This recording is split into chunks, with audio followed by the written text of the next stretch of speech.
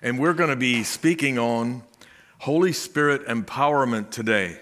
And I have a very special graphic while we have been on a classic cartoon role that is going to come up there. And I'm sure it's very familiar to many of you. Popeye was one of our family's classic cartoon favorites. I remember having classic cartoons on a VHS. Anybody remember those? On an old VHS. And our kids were sitting on the couch, and there was another person with the kids in an adult body, acting like a kid, also watching, especially Popeye. Popeye was my hands-down favorite out of all the classic cartoon characters. But you know, without spinach, Popeye didn't have the power, right? He needed that can of spinach to accomplish what he needed to accomplish. One time, after a can of spinach, he needed to rescue Olive. And those were my favorite parts of the story because he loved Olive so much. And so he turned himself into a kind of jackhammer auger. Imagine doing that to your body. And bored through a stone wall in order to rescue Olive. But I can't quite understand how he could eat that spinach because I don't have good memories of eating spinach in school. Do any of you remember that little nasty pile of spinach? If you liked it, you're abnormal. We need to check you out. We need to call a specialist. That nasty pile of spinach they put on your tray. Who in the world ate it? Way to go. I even eat bland steamed broccoli just for the health of it. But that there stalls me. I wouldn't even insert my fork into it lest it be contaminated when I ate other food. And frankly, it looked like somebody's nose dripped in it. That was the real clincher. You know, the apostles in the New Testament were very concerned. I think my mic fell off. I need Popeye to really wrench that on me. Anyway, I need help in more ways than one. No. Anyway, maybe it's getting okay this way. You know, every which way, including loose. Okay. Help my old Dutchified friend up here. Yeah. Yeah. I don't know if I want a Scotsman to be working at my ear. There you are, big boy. Thank you, my brother. Love you. You are great. All right. So, in the New Testament, after believers got saved, we find that the apostles were very concerned that they entered into a second experience. And that experience being the baptism in the Holy Spirit. I want to read for you from Acts chapter 19, verse 1 to 7. This is going to be one of many texts that I traverse over. This is kind of a topical sermon, and so it doesn't just camp on one text. I have to graft in other texts to make the points that I need to make this morning.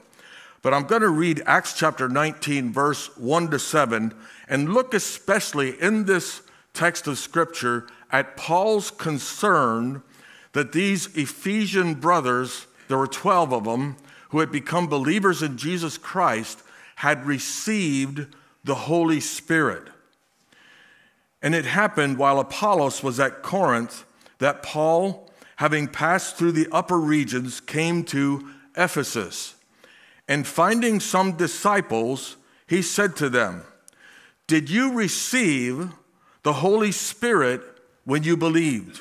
So they said to him, "We have not so much as heard whether there is a Holy Spirit." And he said to them, "Into what then were you baptized?" So they said, "Into John," that is John the Baptizer's baptism.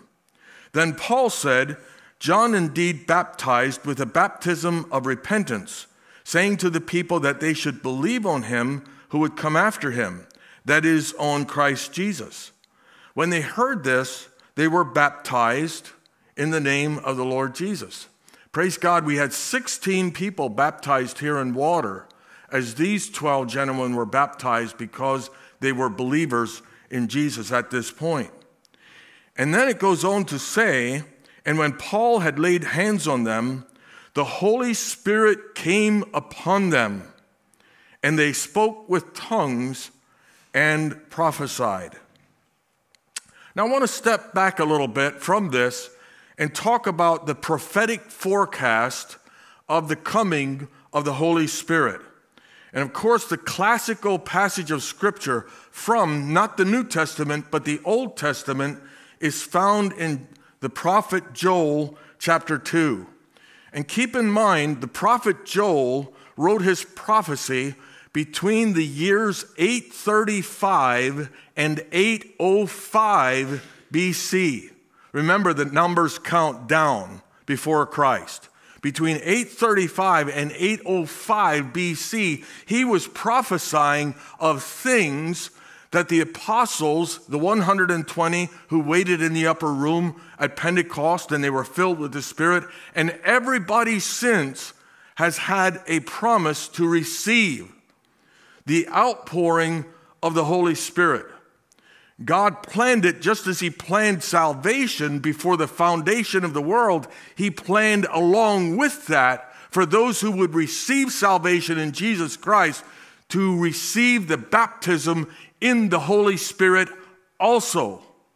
And so Joel, in his prophecy, speaks of that. And the Apostle Peter, in Acts chapter 2, in explaining what has happened to the curious onlookers and hearers around them, to the 120, when they were stirred in their curiosity, what in the world is going on? Because we hear these uneducated people means they didn't learn different languages, speaking in other languages the wonderful praises of God. What in the world is going on here? And Peter explains. The founder of the Foursquare denomination, Amy Semple McPherson, had a wonderful book that she wrote on this. It's called This Is That. Because in the language that is used here in some translations, Peter says, this is that which was spoken of by Joel, by the Holy Spirit. And he says these words in his sermon. And it shall come to pass in the last days, says God, that I will pour out of my Spirit on all flesh. All flesh is very telling there, because the prophets oftentimes spoke words that were limited to the nation of Israel or the southern kingdom of Judah. But here Joel in the Old Testament says, I will pour out my Spirit on all flesh. He's saying God is going to go global. He's not just to Israel or to Judah, but it is now on all flesh. 835 to 805 years before Christ, he is prophesying this. This is what God, he's saying, has planned for all who believe in the Messiah who I am going to send. That's awesome. And he says this, your sons, and guess who else? For those who are against women in ministry, and your daughters. To me, this is one of the leading texts of Scripture that stands behind women in ministry. Amen. And it's hardly ever used by those who advocate for that.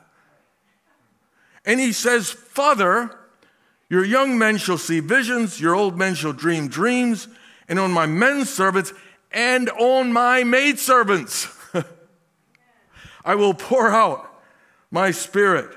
Praise God. I hope that liberates you. Hallelujah. Then we go to the testimony of John. Some see John the Baptist's ministry almost like an extension of the Old Testament. And the New Testament didn't kick in until Jesus took over or succeeded after John was beheaded. However, it doesn't really matter. Luke chapter 3 and verse number 16. This was the testimony of John the Baptist about Jesus. Remember when John baptized Jesus, he saw the Holy Spirit as a dove descending upon Jesus and remaining upon him. And he says this about Jesus: he will baptize you with the Holy Spirit and fire. Even though John's baptism was great, we all need repentance, don't we? We all need change of mind. And it is an expression of what is ongoing in our life. When we see new truth, we change our mind, don't we? Or we can if we choose to, right? We should choose to, hopefully.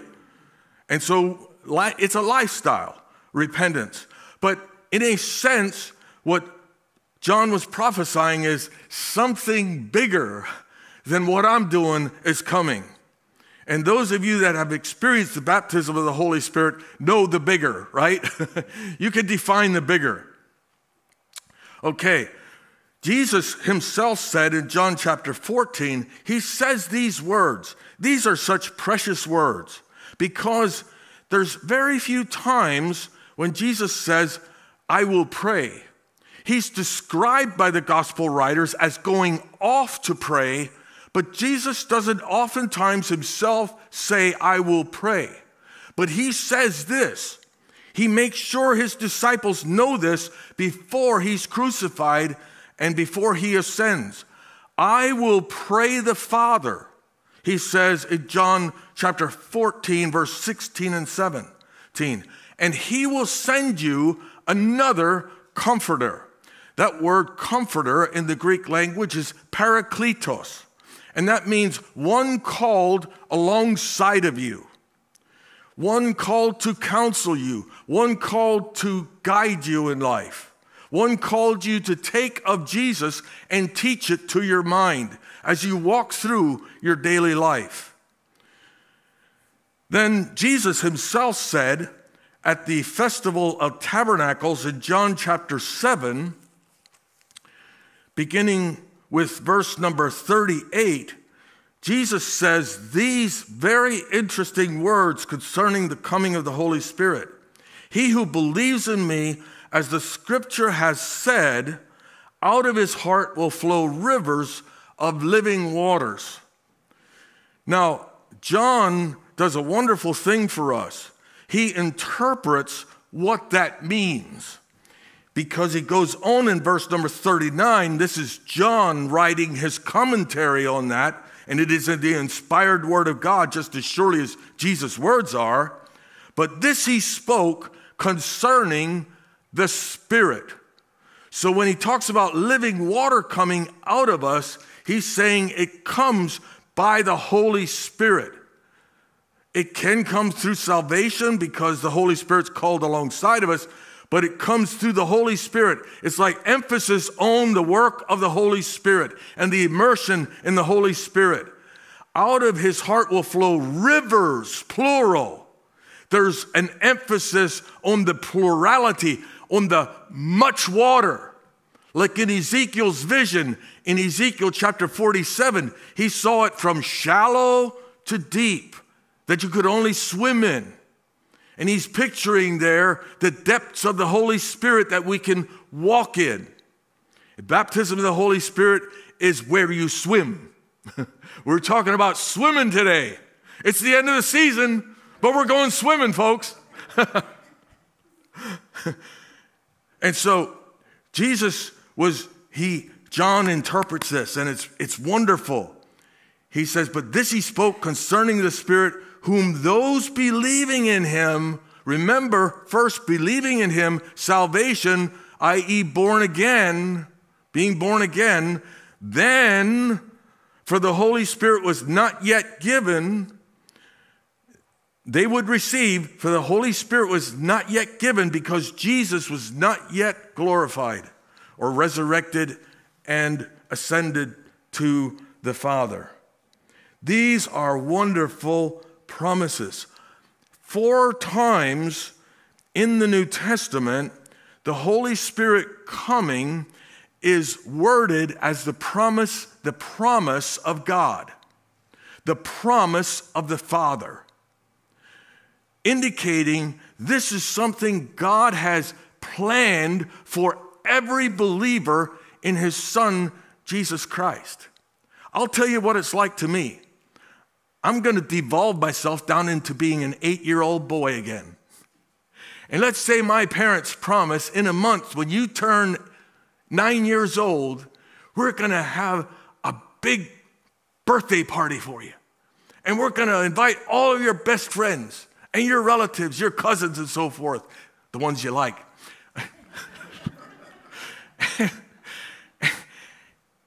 You know, that would be a bad thing, really. This is just hypothetical. Because that kid's not going to sleep for a whole month.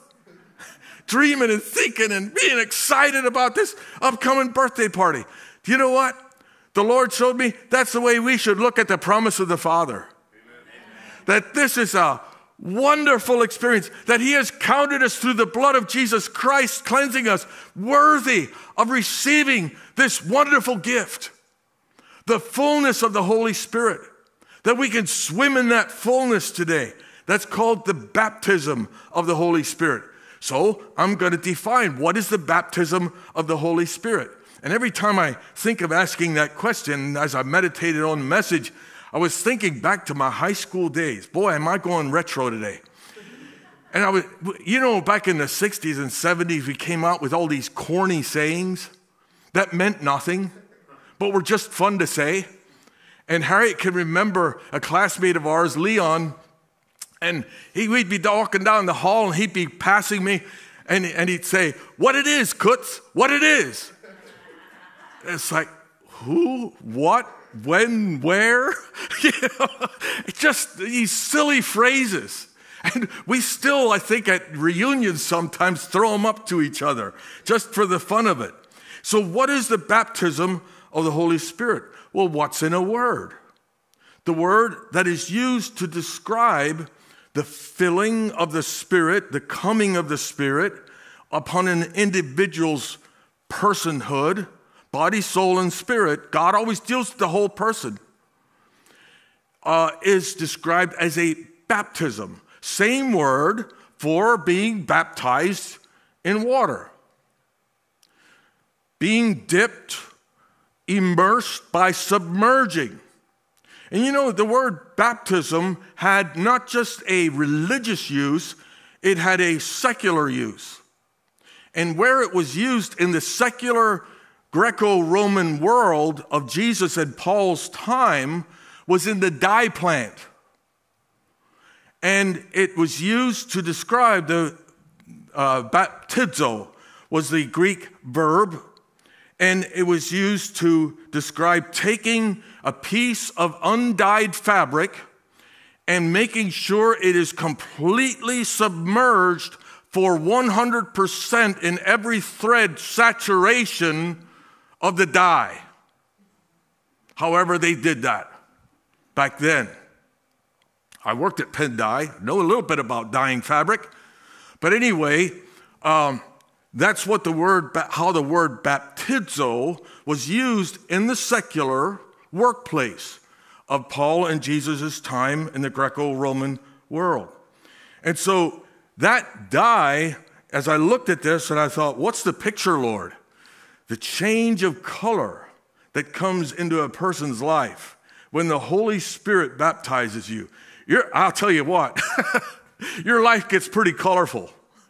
When the Holy Spirit is working in your life. I've walked down this road long enough to see a lot of colorful stuff happen in my Pentecostal Spirit-filled experience.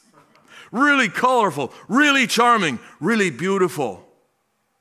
Really beautiful things that happen as a result of being baptized in the Holy Spirit. Maybe that's where the saying comes from, dyed in the wool. Because we are God's sheep. Or we dyed in the wool, but not only in the wool, in the heart, in the soul also. Now, in the Old Testament, let's look at a little bit of a difference here about the Holy Spirit's role in the Old Testament.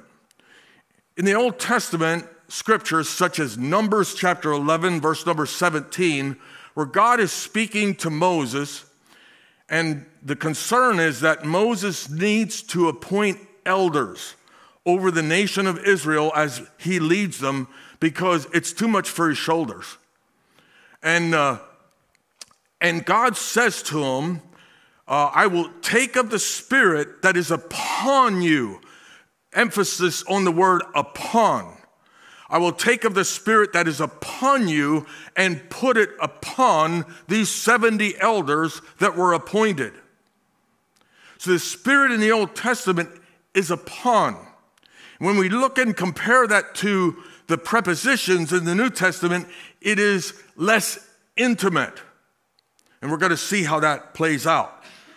Also in 1 Samuel chapter 10, verse number 6, when the prophet Samuel came and he found the young man Saul, remember he became the first king of Israel, he encountered him, he prophesied to him, and he said these words, now you're going to go down the road, Saul, and a school of prophets is going to approach and encounter you. My paraphrase here.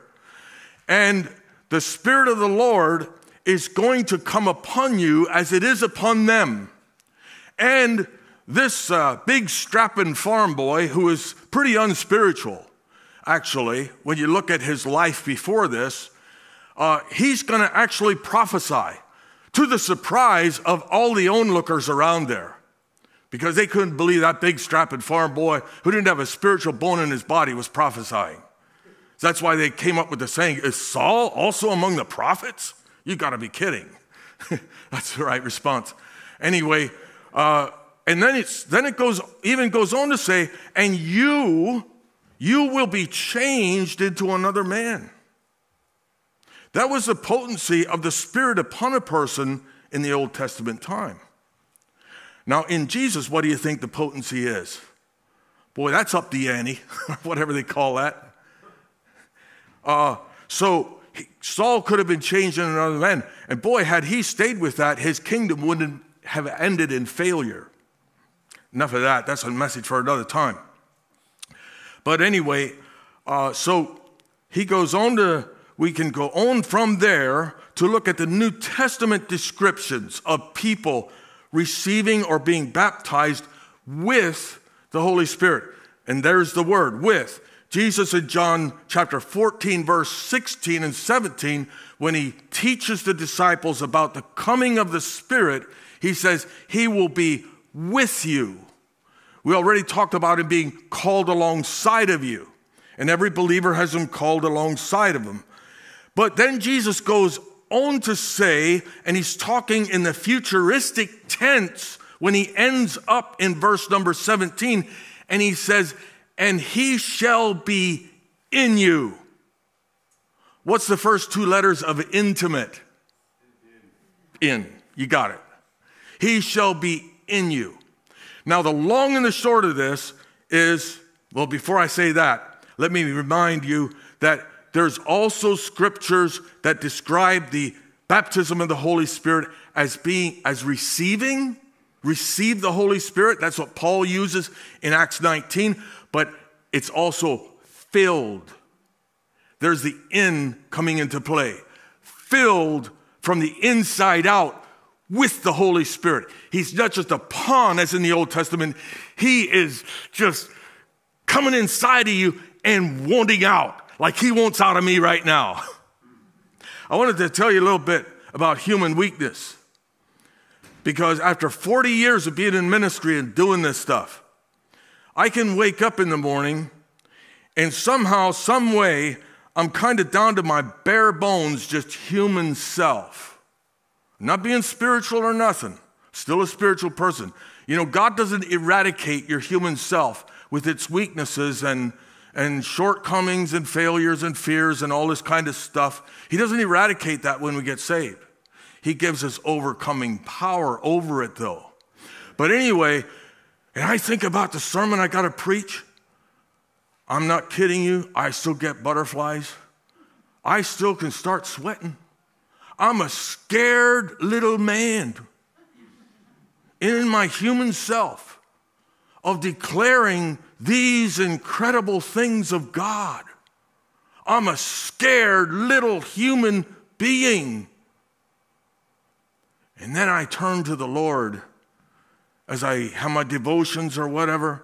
I start praying in the Spirit, and that can be English or tongues.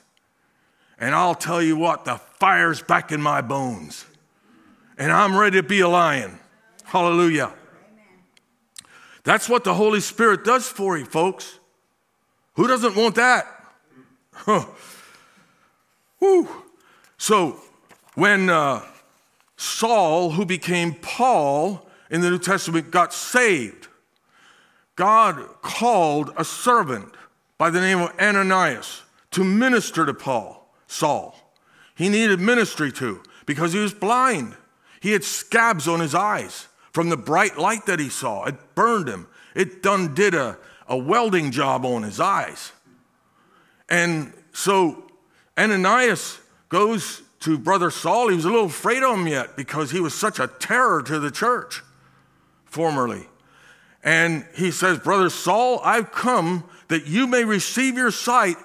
And he says this. Now, Saul's already converted on the Damascus Road, remember. So this is a second work. And receive the Holy Spirit. I should say received. He used the word filled. And be filled with the Holy Spirit. And Paul later uses that in Ephesians chapter 5, verse 18. Paul talks more about being filled with the Spirit than baptized in the Spirit. But it's the same thing, folks.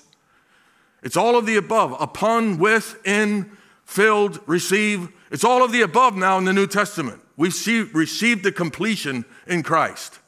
We get the complete package. We're living in a good time. Hallelujah. So, Paul says this to the Ephesian brothers and sisters.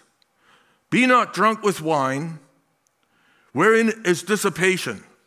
That means don't waste your time, don't waste yourself on the stuff that the world offers as a substitute for the Holy Spirit. That's why he compares and contrasts a little bit, wine and the Holy Spirit.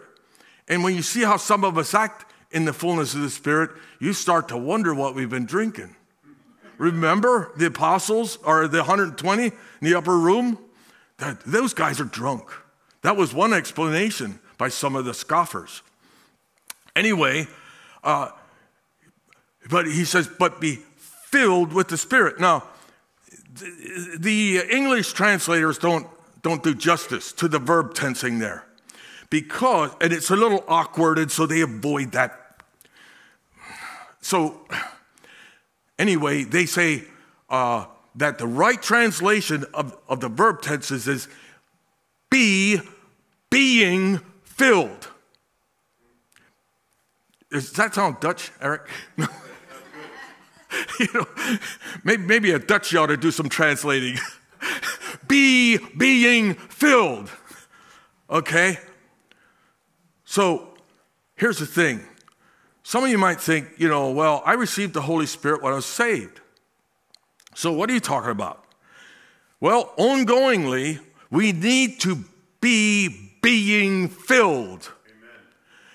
Your car, unfortunately, these days, with gas prices, needs to go to the gas pumps every now and then.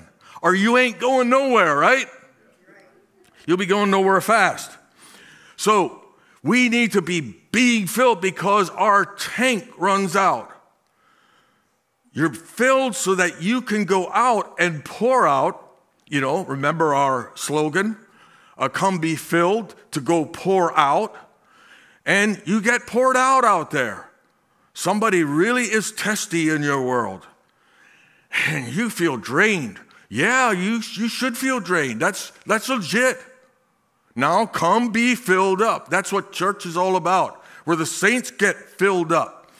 And I'll tell you what, a couple of Sundays ago, I was in the service sitting back near Eileen there, and Pastor Luke gave an invitation for us to pause in our singing worship and just take our issues before the Lord. Any of you remember that?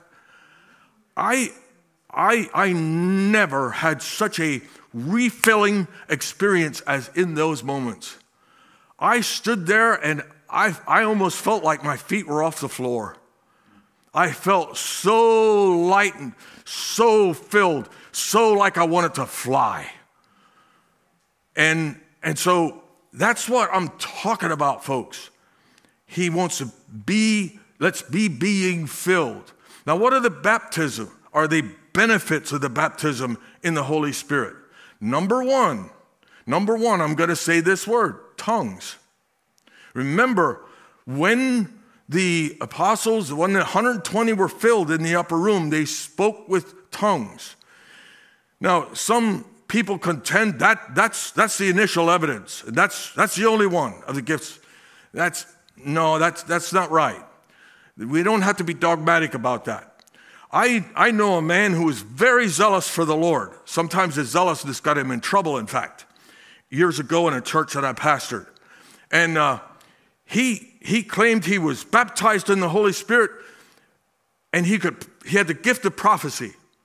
And I believe that he did, and I accepted that.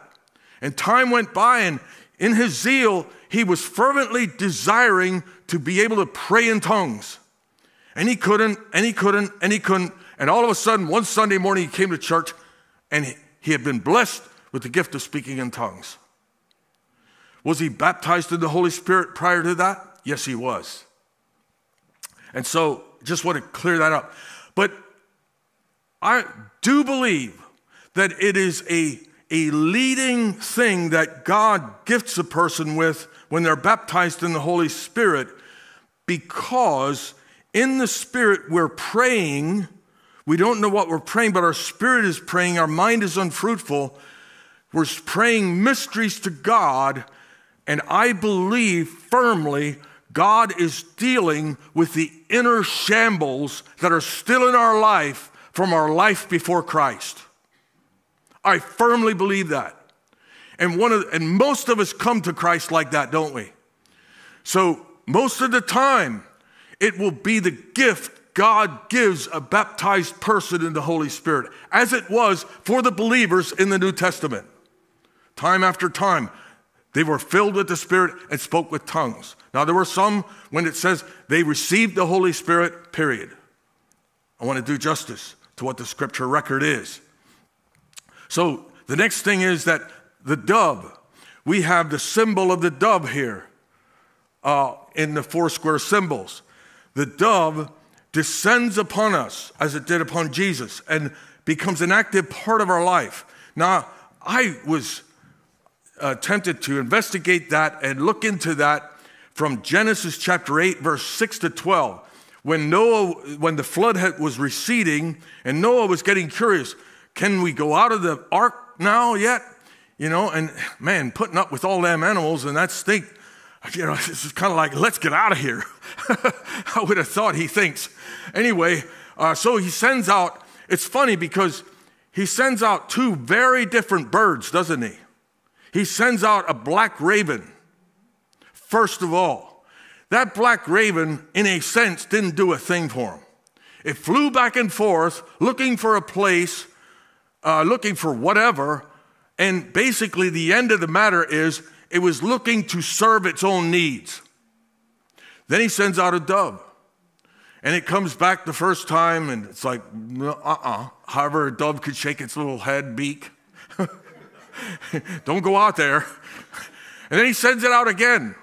This time, this pretty little white dove comes back to Noah with an olive leaf in its beak, saying it's safe.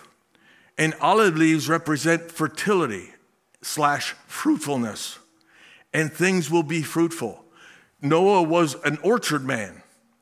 And so it was safe, and he would be fruitful in the way the dove led. Sound familiar? The dove is like the fulfillment to the promise that we have in David's famous Psalms 23. He leads me in the paths of righteousness for his name's sake, and keeps us pure as he is pure. Fire purges the chaff from the wheat in our lives. He purges us, as Jesus said of Peter one time, that Satan sought to sift him as wheat, and the purpose was to separate the chaff from the good grain in his life. You know, every one of us is a little wheat field. God wants to bring good grain and good bread for people to consume, the bread of life, Jesus, the bread of life.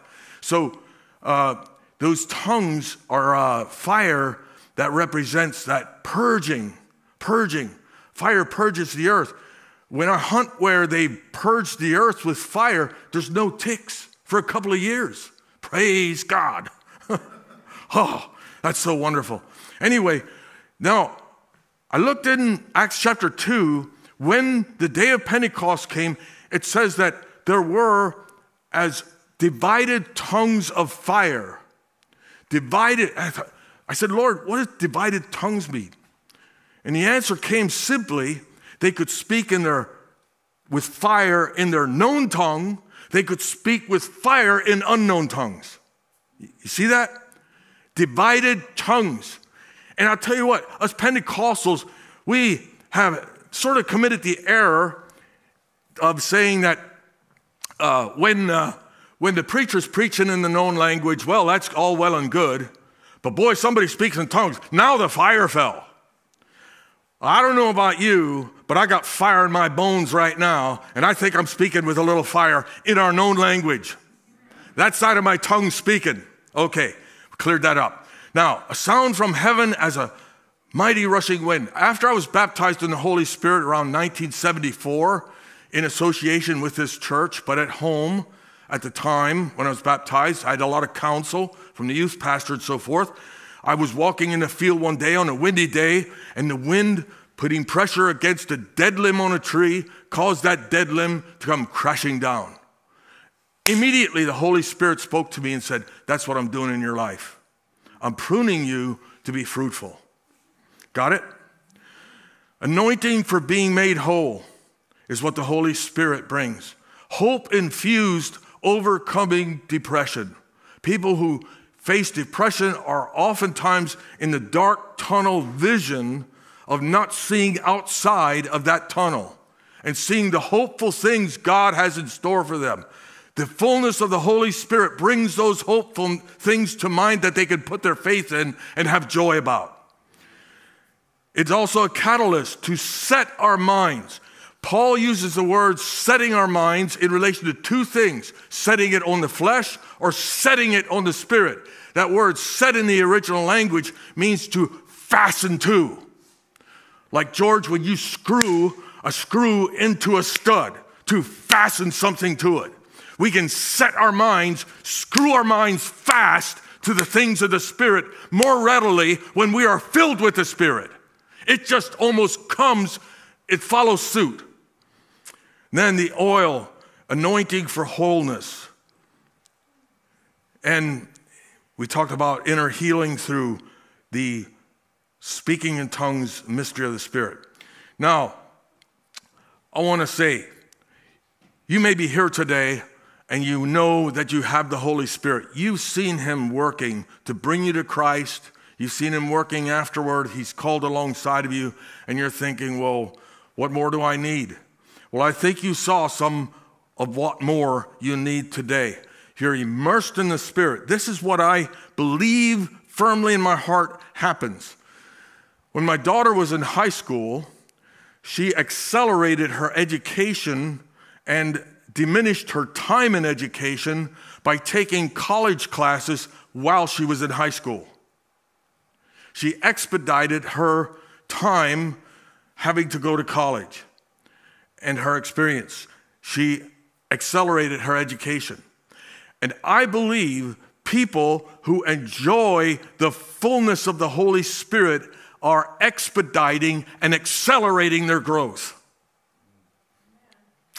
So, let's go back to Ezekiel chapter 47.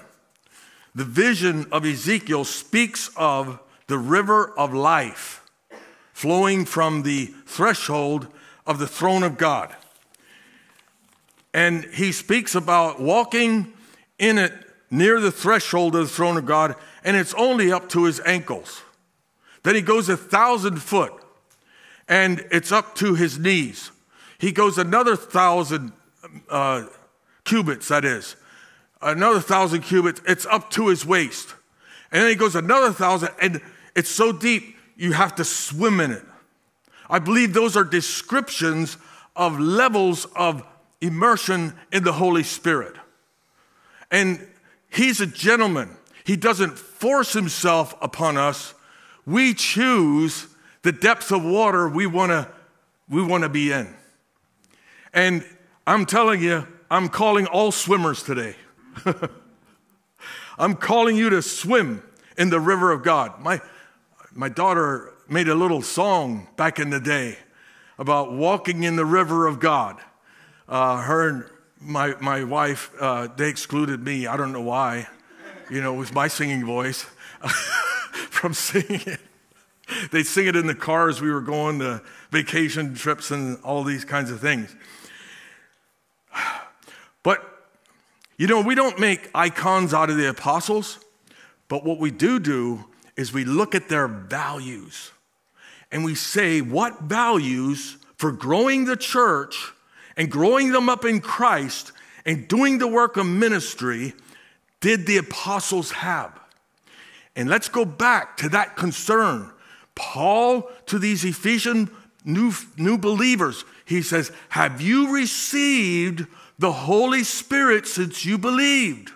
This was a burning concern in the hearts of the apostles. In ministry, we got a little derailed from that in some places.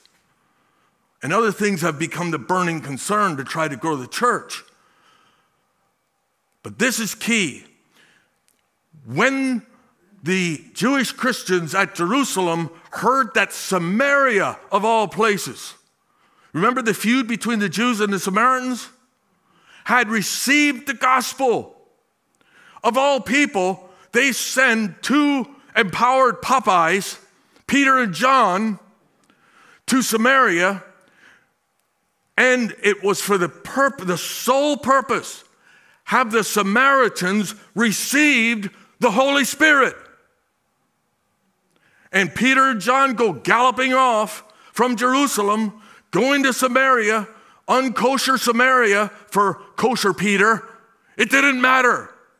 And may I say, he was like a Popeye breaking through the walls of ethnic prejudice. Baptism of the Holy Spirit is one of the greatest answers to that problem. It starts on the day of Pentecost when all kinds of people from all ethnic backgrounds, all languages, heard the gospel in their language. And so, God's promise, God's GID, I call it, God's initiative directive is for us, through all that has been said, to be filled with the Spirit. Praise God. I invite you to be a swimmer in the Spirit today, to be immersed in the Spirit today. If you have been in your history, remember, you leak. You run on empty sometimes. You need filling. If you've never been baptized in the Holy Spirit, you know what? We can't make it complicated, because sometimes Peter wasn't finished preaching and the Spirit fell on those he was preaching to. Wouldn't that be something? Peter's still waiting to finish his sermon.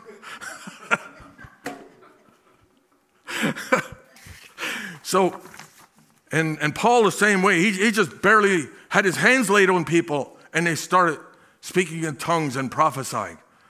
And Pastor Luke and the church band is going to take over at this point, and the invitation is going to continue.